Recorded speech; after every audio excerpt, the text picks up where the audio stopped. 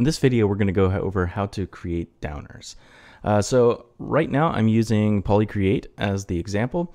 I just picked a preset. So the first one I picked was just this 1 layer 5th of base. We may change out the oscillator factory preset later on, but right now let's just start with this. One of the first things you want to decide when creating something like this is what is your ADSR settings. So for instance, what's typical with a downer is you don't obviously want the A to be over here. You get more of a fade in, and that's just not going to be ideal for what we're trying to capture.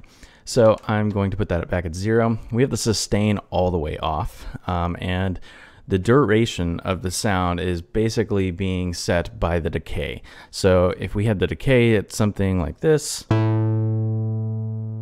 it's a little long for my taste right now, so where it was at, that might be okay. I'm going to turn this up just a little bit. Okay, so the ADSR, I'm happy with what that is. So let's go over to the advanced. We're going to go to the motion section, and we're going to use the pitch envelope. I'm going to turn this on, and just it so happens that this is pretty much what we're looking for, but let's pretend like you bring it up on a blank slate. It's not set this way, so I'm going to go ahead and set this to fixed. So as I move nodes around, anything to the right of it's not going to move around as well. I'm going to get rid of this node by double clicking, and let's just zoom out for a second. Great. Let's change the grid to quarter. So what that is at the moment is just a half note duration, I believe. So if I were to put the click on, yeah, pretty much a half note there. So what we want to do is I'm going to create a node. So I created a node, and now I'm just going to place it where I would like for it to be, for the starting pitch to be. I'm just going to pick something here, and we're going to put it all the way at the very beginning. So we already have it descending in pitch. And we want to make sure that this node here is at 0 level, which it is, because that's going to be the actual pitch you're triggering. So what I'm also going to do just for this sound, I'm going to put this at -1.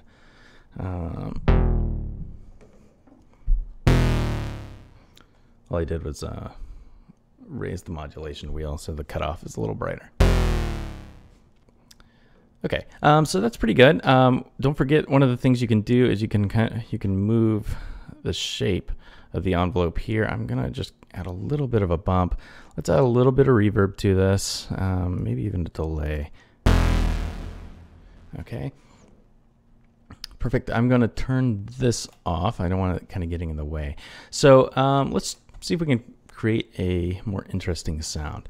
So I'm just gonna go in here, and you can either type something in if you know something, or just kind of click around and find something that may appeal to you more. That one's not too bad.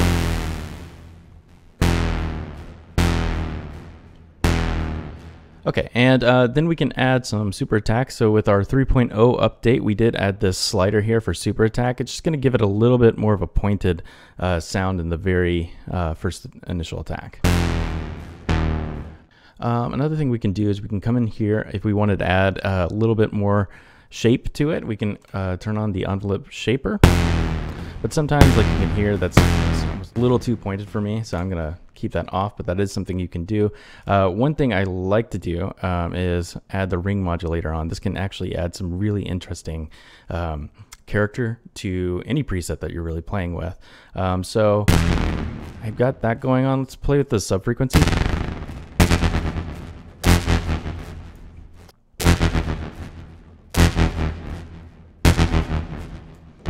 So I kind of like where that's sitting. Let's go over here. I think I want to increase the decay just a little bit.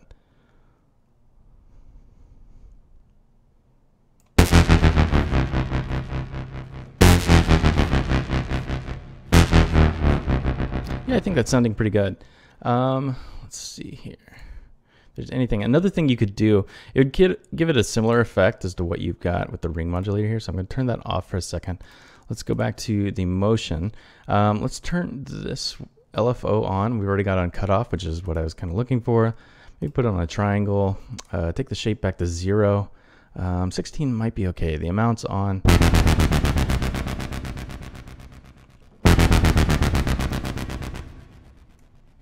A little bit more space, maybe even some reverb to that. Maybe even a pan LFO.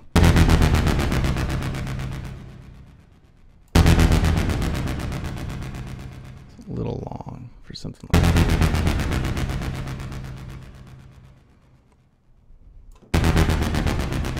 At this point, none of this is really necessary. It's just trying to give a little bit more character to the sound, give you some ideas on how to play with it and create something a little bit more unique with something like this.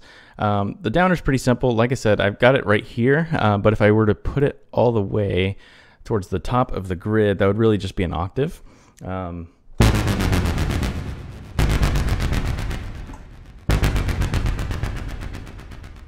if some of that movement's a little bit too much for you, you can just, you know, either dial it back or turn that kind of stuff off.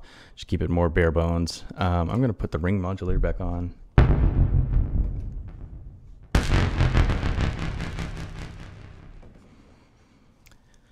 Anyways, it's fairly simple to do that. So, you know, one of the things you can do is we've already got some downer presets. You can either bring those up and just play with them yourself, change out some of the oscillator factory presets, get a different sound, or manipulate it in some of the ways I've shown you here with the motion page or some of the LFOs. Or if you want, you can start from scratch and just kind of follow this guideline, and you can get some, create your own sounds for that. Anyways, hopefully that's helpful in some of your sound design. Thanks.